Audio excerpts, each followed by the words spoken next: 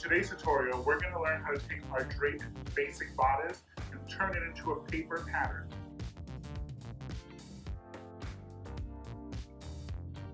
Hi friends, welcome back to So Obvious.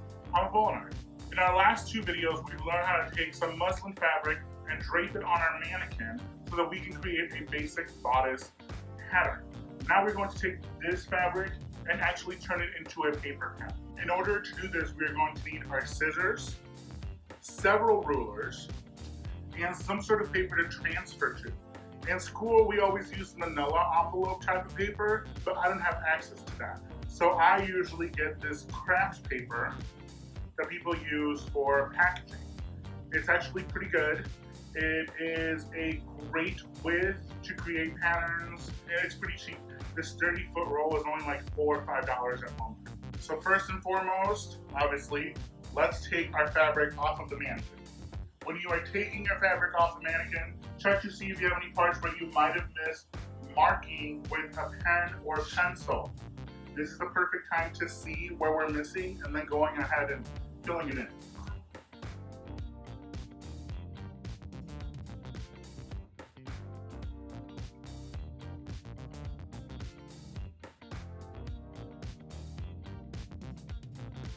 Here we have our two pieces. Now we're gonna go ahead and go to our work table so we can lay them out flat and make sure that we get these lines as clear as possible. Here I have my front bodice. The lines I have on here are actually not too bad, but I still want to go through with a marker or pen and draw the lines. Now because I'm using marker and the marker is a little bit thicker than the pen I originally used, I'm going to line up right up against the line, and I'm going to draw on the inside of the pattern line so that I'm not actually cutting anything away. That's what we're going to do for the entire thing.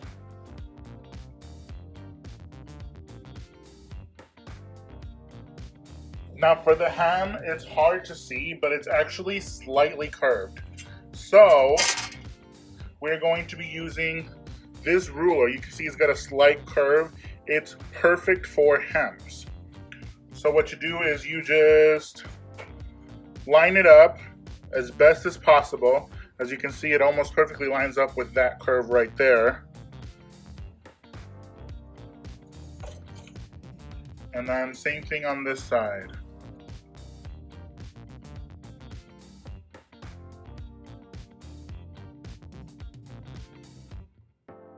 So now the only things I have left are the neckline and the armhole.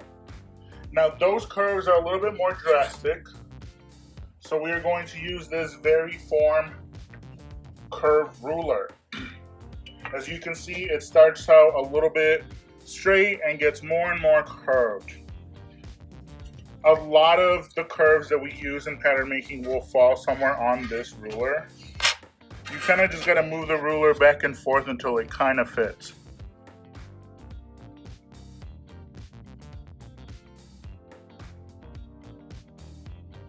One thing you want to always do, especially on the center front line, is square it off. Otherwise it's gonna create this weird little V notch at the neckline, and we don't want it. We want it to come across smoothly. There's the neckline. Now we're going to turn it this way and find the curve, well, the best possible curve for the armhole. So here we have the fully outlined piece. Now we're going to do the same thing with the back bodice.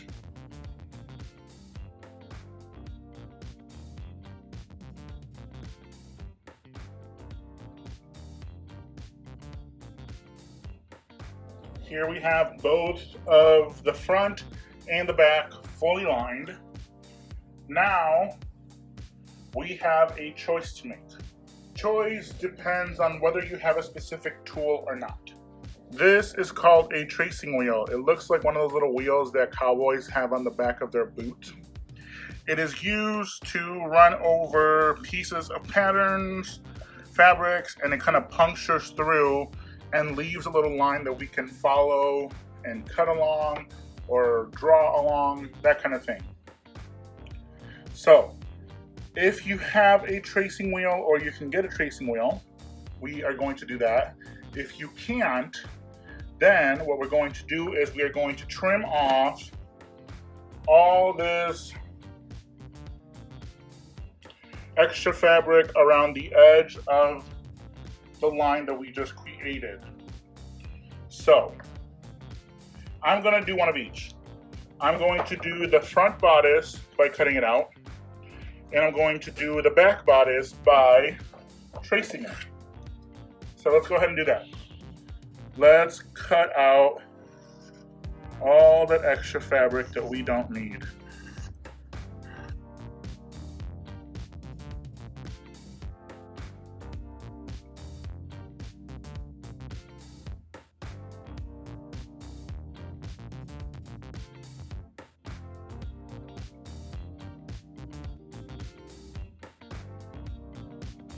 Okay, so I have the front bodice cut out.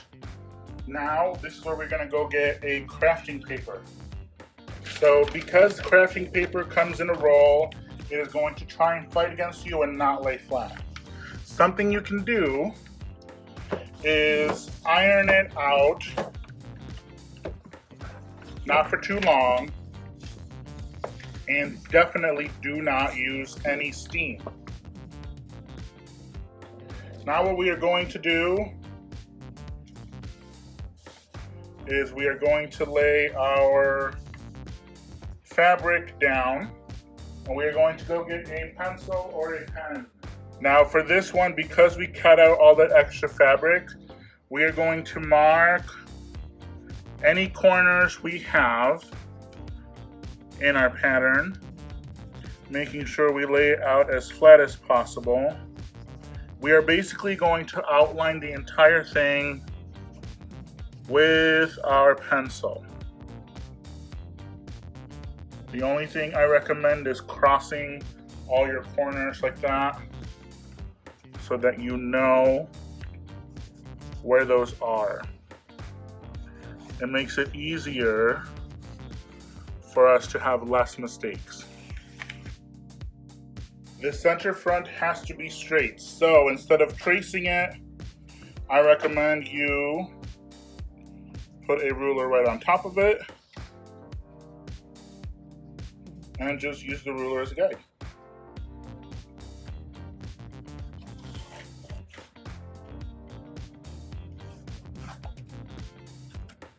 So that we know it's straight. We also want to make sure that we transfer our grain line. So about 1 inch from the center seam, we are going to draw another line straight up and down. Put an arrow going up, arrow going down. That way we know that's our grain line. Now it's always important to remember to label your piece. So we are going to put front basic bodice. Now if you made this bodice specifically for somebody, I would put their name there. If you made it for a specific mannequin, for example, the mannequin that I used is a size 16L.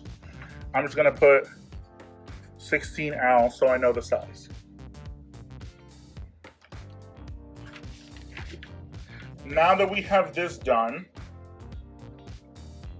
we are going to go all the way around and do a 1/2 inch seam allowance. So we're gonna line up the 1/2 inch line across. Now the side seam, 1/2 inch line.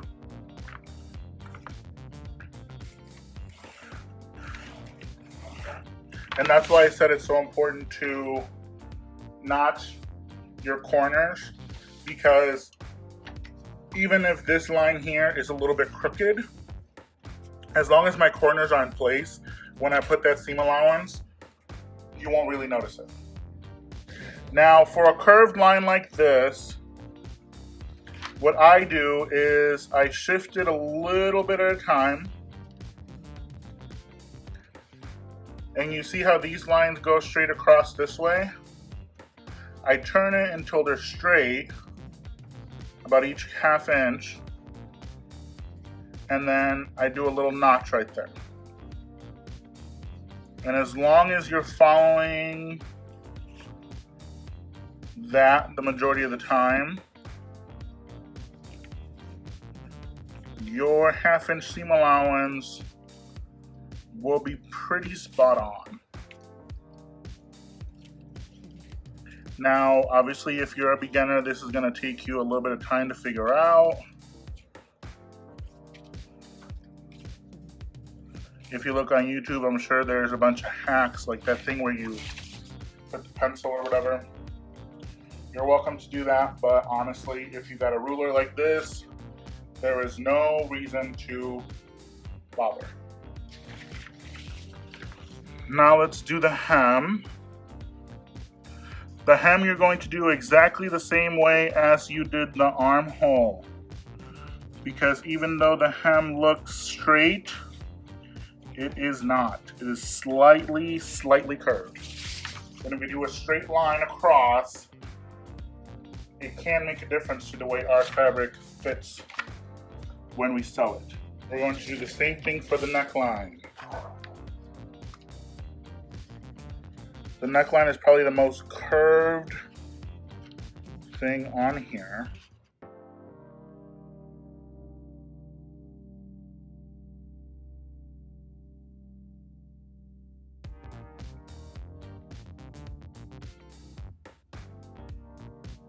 Now, if you want to go over these dashed curved lines with a more solid line, you are more than welcome to do that. Now, for the dart right here, what we need to do is we're going to put this 1 inch mark right over the point. We're going to put it, this part of the line, right in the middle of both. We're going to move the dart bust point to down here. We do that because if we leave it up here, when we sew it, it is going to create a really pointy boob on your garment. And you're going to end up looking like Madonna, and that's really not in style right now. So we're going to avoid that. So what we're going to do is we're going to take this new point, connect it to the corner on the hem, and we're going to draw a line to it. And that is going to become our new dart.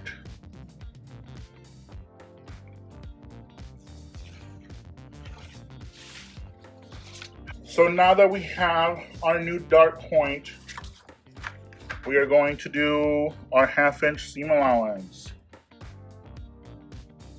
And now that we got this drawn, we can go ahead and cut it out. However, I'm going to move on to the next part and show you how to transfer the back bodice for those of you who actually have a tracing wheel. The first thing we're going to do is we're going to use our ruler to put our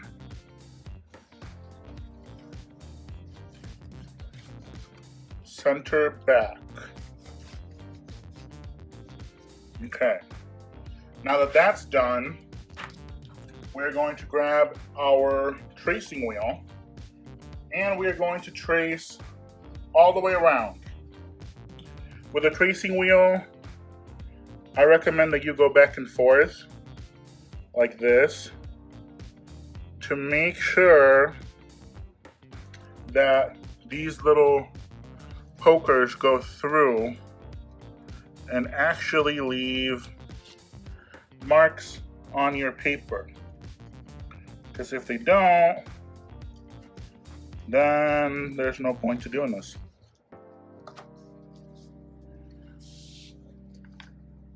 So you can see right here the little shadows of all the holes that it made. So that's what we're going to do for this whole thing.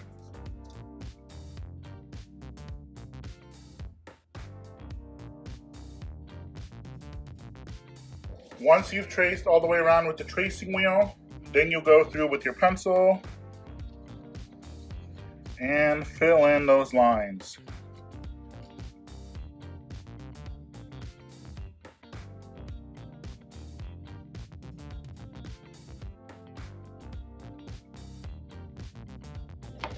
Now that we got it all marked, we are going to do the same as the last one.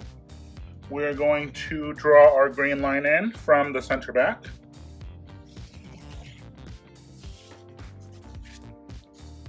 We are going to label it back, basic, bodice, 16L. And now we're going to add a 1/2 inch seam allowance to all sides except for the center back.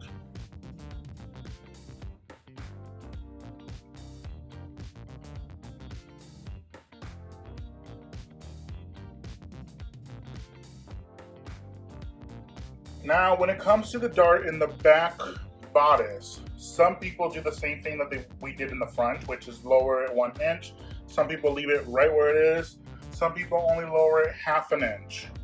I usually do about 1/2 inch because even though it's not a big difference, it does help from keeping the fabric creating a weird little pucker or point in the back of the bodice. So again, we're gonna put this new point with our corner, new point to corner. And as you can see, it doesn't really make that much of a difference on paper, but it could create a really big difference on fabric.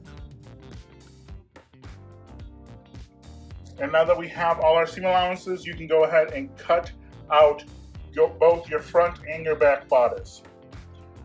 Next week, we're going to use both the front and the back bodice to create a full bodice for our mannequin and see if we need to make any alterations. If you like today's video, make sure that you like, comment, share, subscribe, and ring the bell. You can also follow me on Instagram @polylook. There I post some of my current projects and any videos that I might be posting on here. If you didn't like this video, that is perfectly fine. I still love you because you are allowed to have your own opinions, even if they're wrong. Okay, bye.